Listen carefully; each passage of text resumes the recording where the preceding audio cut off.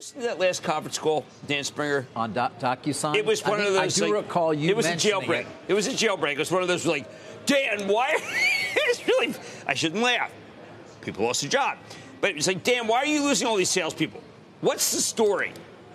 I like these. I like our charts, Jim, because we've been doing this, showing the way up to. We only show the way down. We got to show the full climbing of the mountain and then descending of the mountain. Okay. Oh, my. Well, now can we show the climb? There we go.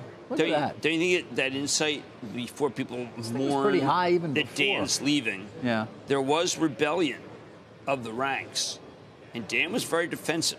Ah, there's the full mountain. Well, now's the time. If you're going to get rid of them, wait till it comes all the way down. It doesn't have a K2 look to it. It's more like no, there's no K2. More like the Adirondacks. Yeah, it's Mount Marcy. Even maybe the Catskills.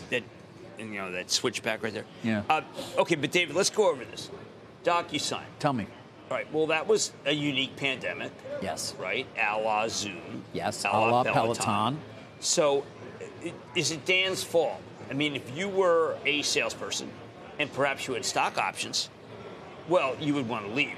But it was very clear that there was a groundswell against Dan internally, which was found out by the actual analysts. And by the way, if you were really smart and you said, you know what, I'm completely overvalued and everybody's getting crazy, and you try to sell yourself, all your shareholders would be like, how could you possibly consider selling yourself at a period like this? Right. Well, I mean, I do think that when we see companies that need to be on the prowl to buy someone, I mean, DocuSign's a great company. And now you're buying. Now, right. I'm saying if you were really smart, you might have tried to sell it off of, well, I mean, like Zoom. Should Zoom have sold? I don't know. I don't know who would have bought it. I don't know either. Nobody. I mean, the multiples were simply way too high for any real company to have bought them. Not that they aren't real, but you would have crushed your own multiple. Would you buy DocuSign? Would you buy Zoom? Is there a thesis? Now? Is there a thesis? I think there might be, don't you? I think the thesis is this. They've come down. They still have a lot of cash. Why can't they reinvent themselves? They still have businesses. It's not as though they're business. I agree with you. It's just that I think that they are all shocked. These guys are all shocked. Like Zoom, it's time for Zoom to make a move. But, David, they made that move and it failed. Remember? Right. Yes. 5-9. So it's almost like, okay, we did that failed. DocuSign needs to merge with someone, I don't know, someone who's involved with the process. Right. I don't know, Avery Dennison. I don't know.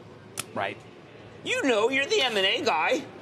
I am. Maybe they should buy the plant-based part of Kellogg. Longest-serving M&A guy, even though I'm no longer doing it as much. But yeah, listen.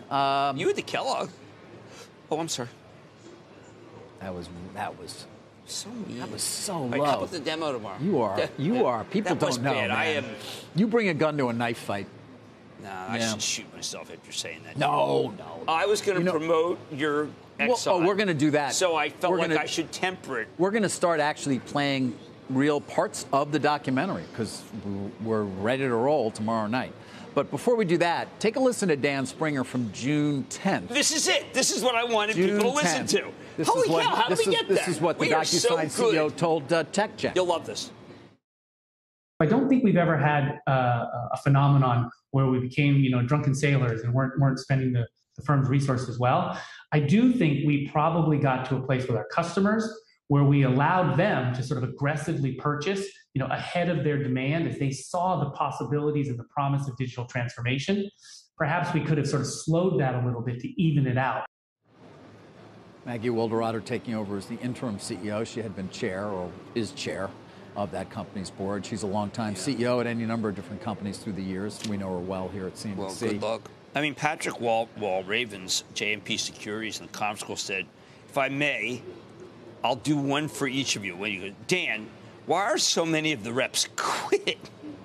I mean, you typically don't get that unless it's so obvious that things are just falling apart. But, Jim, you got to a larger point, which is, all right, this stock is down 77% in the last year. Right. Well, they spent like drunken sailors. We talked about, by the way, it's not just names that benefited enormously from the early days of the pandemic and so their business. It's so many other high multiple tech companies that have suffered significant declines in their stock prices, which gets to this larger question.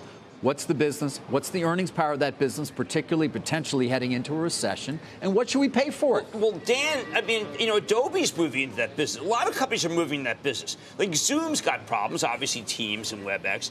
I don't know what to pay for them unless you want to make a better suite. You can make a suite of products. Now, I had Dan on multiple times. Dan put together an amazing business. All right, we all switched to DocuSign.